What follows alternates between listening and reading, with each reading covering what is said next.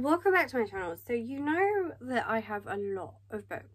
Most of these are on my TBR, but I also have some books where I've had them for 5-6 years, where I don't know where I've read them.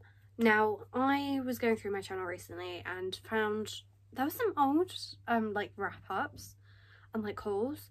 So I went through, I mainly found like the wrap-ups, and I've just kind of been a little bit more like tiny bit more ruthless in terms of what books I had from that point, and the books that I knew that I had definitely read based off of the like wrap-ups that were on my channel.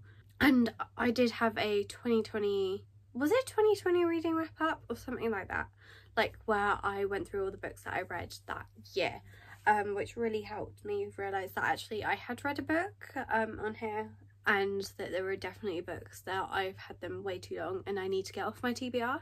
So maybe I'll do a like books that I've been avoiding video, but I don't know whether I'll wait till like the new year, because there are a lot of books that like there's books on my 2024 TBR that I'm like, or that I'm pretty sure were on my 2024 TBR, like my 24th for 2024, that I really want to get off my list. In terms of like, it would be really cool to go back and look at that video and be like, yes, I've read this. And so I want to kind of focus on that, like coming up in this like November, December period. This is the first time I put on a Christmas jumper. I haven't even filmed my October wrap up or my November TBR. It is November the 1st, so it's not Halloween, and this video is going up a little bit later, like it's gonna go up like good mid-November. I don't know when you're seeing this, so it feels a bit more fitting, like a bit more socially acceptable. But I like to get the most wear out of my Christmas jumpers, so I do wear them from like November and into like the first week of December. That's just my thing, and they're cozy. I love them. But anyway, I'm going to start with the not books. They're a type of book, but they're not books. Like, they're not what this channel is about. So we're going to start off with the most not book. And it's a colouring book. I've partly coloured in it. Out of the lines. Yeah, I know. I'm just going to give this to my sister. She can get rid of it if she wants it. Although she's young, so she probably won't. And actually, I don't want to create a pile on my bed. The other not book is cross stitch patterns. I have had this literally a good 10 years. Very slightly got into cross stitch, but I think I would prefer one that's like bigger. I need one where I can go back to it and work on like a bigger project. So these tiny little projects, first of all, they're really like, they're not my style. Like, they're quite, I want to say old-fashioned. Again, just not my thing. I think I'd prefer to do like a good proper like portrait, not like portrait, but like a good proper like image if I was to do something like cross stitch related, because it is enjoyable and I do like the look of it. It's just, these aren't captivating to me at all. So that's going. And then the last not book is this GCSE sociology revision. It wasn't even mine, it was my mum's, and I decided to keep it when she was going through her stuff. It would literally be a good 10 years ago as well, maybe 8. I think I must have been interested in sociology at the time, and I did do it at GCSE, but I don't think I found it useful. I don't think I ever looked at it, and there's no point in me holding on to it. I have held on to my health and social care like textbook, but that's the one that I did use and it was really useful to me, and I don't know, I don't really need it, and it's probably the same essence of why my mum kept her sociology one, but this one has no hold on me. But my health and social care one is the one that literally properly carried me through that course, because it literally directly related to what we were being taught, hence the hold it has on me. So now on to the actual books. You're probably thinking like, oh my god, books, like Jesus Christ. Anyway, first one is Crimson Lake by Candice Fox. I don't even remember reading this. I sort of do, but I also basically don't. Well, actually no, I don't. I don't. I was gonna say I think I remember some part of the ending, but no, I don't. I probably, like, I don't. I just don't. So it can go. My nana might read that though, because I definitely think that I got, like, I saw it in a haul and then it was in my 2020 or whatever it was, and I was like, I actually read that. Okay. Then the next book is Deja Dad by Kathy Reichs. I do enjoy this author, and I do think I enjoyed it at the time. It's been such a long time, I don't really remember it. It doesn't have a hold on me, and honestly, around that time I was rating a lot of like books like 5 stars. I don't think I did on this, I just don't think this was on Goodreads, but I rated a lot of books 5 stars when actually in hindsight, for what they were at the time, even though I don't remember them now, they were probably just like a solid 4. I definitely gave out 5 stars a little bit more easily. Like, I will continue to read this author because I do enjoy her writing, and I enjoyed Bones, which is very, very, very loosely based off of the main character in like this book series, but literally only by like name. Again, I don't actually remember it. Then the next book is The Cutting Place by Jane Casey. I have a little bit more of a vague recollection of this book, but at the same time it took for me to watch that like year of book wrap up in order for me to realise that I had read this. Like, I do think this was good, and I do know I enjoyed it. This is one of the ones where I'd rated it like 5 stars on Goodreads, and actually it's like just a 4. And like, yeah, I would recommend. And this one will go to my nana as well. A lot of these thrillers will. I think most of these will go to her.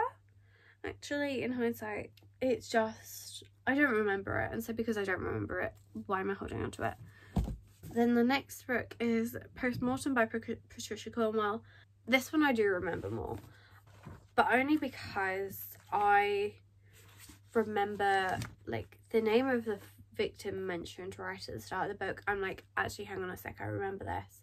Well, I remember it enough to know vaguely. I remember it more than what I do for the other books. Like, I remember who the 4th victim was, and that it was definitely slightly strange compared to all of this. But again, I don't remember it.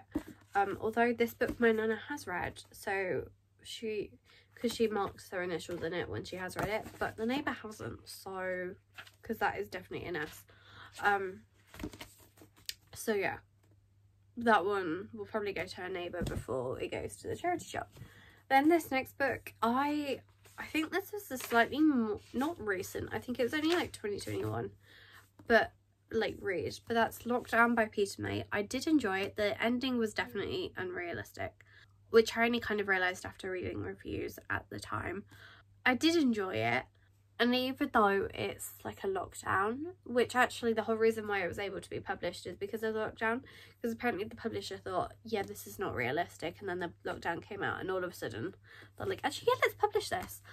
But again, I don't remember it, and so therefore it can definitely go. That's the thing, if I go up there and I start reading books and I realise, actually, hang on a sec, I have read this, then I will potentially just get rid of it. Now this next book, I have no memory of reading it at all. It literally took for me to watch that video just for me to realise that I had read it. And that is A Twist of the Knife by Becky Masterman. I do have a vague memory of this though, based off of the like blurb, but even then it's still not strong. And actually, again, I'm thinking I'm mixing some of this up with, like, I think I'm mixing this up with a different book plot. And, like, I think this is good, but I just, or it must have been good at the time, because this was another one where I'd done the, like, 5, but actually it's a 4. Yeah, I don't remember it. And I even hauled it in a book, one of my videos as well. Then the next book is City of Bones by Michael Connolly. I do enjoy his writing. I am tempted to get rid of Trunk Music as well, but also I think that one has more of a hold on me. This one I don't remember. But I know I've read based off of that video of like wrap up. So therefore it can go. This next book I have more of a memory of reading it, But that is The Race by Clive Cussler. I do enjoy his writing. I own multiple of his books, and I am still considering getting rid of more of his books, because I'm like, actually, am I in, like, they're like the ones where they're like a solid 4-star, because it's a lot of detail. This one, I know the main kind of plot points, and honestly, it's just not kind of good enough for me to keep hold of. Like, it's not a bad book, and I do remember enjoying it. I just don't think that I need to hold on to it anymore. And I do think that actually probably by the time Christmas comes, I might be more ruthless, and there might be another like unhaul. That's 8 books that I'm unhauling, and actually there are, well, technically there's like 9, and I'm not including like this not book books. At my nana's I have The Wake Up Call by Beth O'Leary. I'm getting rid of that. It's just, it didn't have a hold on me enough for me to like keep it. Like, her first 3 books I absolutely loved. So that's The Switch, The Road Trip, and The Flat Share. They had more of a hold on me, whereas now the magic is just kind of gone for those 2. I do want to read her like 2025 release, but I just, it could just be the plots, they're not as captivating for me. So I'd already got rid of The No Show like a while back. I'd also got rid of Heartstopper, the first one, as well. I don't remember whether I said, but I did get rid of that. And then the other book that I'm getting rid of is this Bella Osborne. It's a Christmas book. I can't remember the name of it. I read it last year. I wanted more Christmas magic from it, and it just didn't have that magic. I am so excited to watch like a Hallmark Christmas movie. Like, I cannot wait. Like, there's obviously going to be some that come out, and I'm like, I'm going to be living for it. Like, this is going to be my season of watching Netflix. I don't watch it a lot, but I'm like, I'm going to be on there a little bit more. So those are the technically 9 books that I'm getting rid of, along with the 3 not book books. I probably have more books up there that I have read. I just know that I bought some of them used, so it's hard to tell. Like, I can't just go off of the like, are the spines cracked, because I bought some of them used, so it's not, like I said, it's not as easy to tell. But because of that, I've been able to bring back more books from my nana's and that I'd been storing there, so at least I've kind of got more of my TBR with me, and I am making my way through it. And I know that there are going to be books that I don't enjoy, and so I will kind of get rid of, but these ones are just the like older ones where you've not really heard of them, or unless you're like into like the thriller kind of world, which I know that a lot of my books recently are more like romance fantasy, but I do enjoy thrillers. I did read some thrillers last month, one main thriller. I do think I'll probably end up reading more like this month though. But yeah, I hope you guys enjoyed. Let me know what other like challenge videos that you kind of want to see from me. Also, I discovered that I had an actual reading log for Then She Was Gone way back when it actually like first came out, and obviously it's become really popular ever since then, and I read that a good like 5 years ago, which is absolutely wild. Like, I did the odd book video back then. I have prioritised a lot of videos where I'm like, this is just a crap makeup video. There's some that I've kept where I'm like, meh, that can stay. But there was definitely a good 200 where I've prioritised, which is close to half of my videos at this point.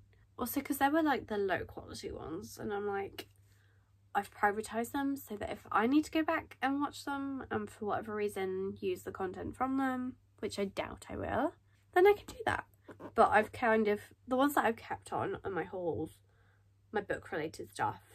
There's one where I recreated my first video, but then I've prioritised my first video.